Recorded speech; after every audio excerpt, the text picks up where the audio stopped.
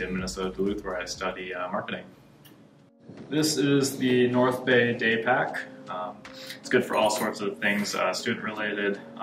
You can use it for transporting books, laptop, all that good stuff.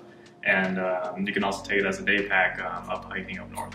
My favorite feature of the bag is this up front pocket here. You can fit all sorts of little things like your snacks or your sandwich, whatever you want.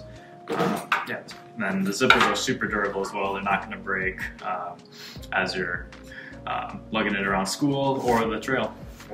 Now, the first impression of the bag was just how durable it is with the waxed canvas here. I just know it's not going to break on me.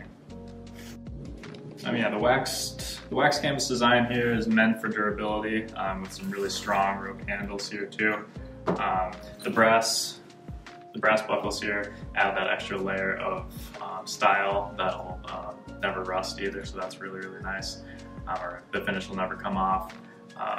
Frost River brand in general is just known as a very reputable brand that is good for, like I said, in school or on the trail.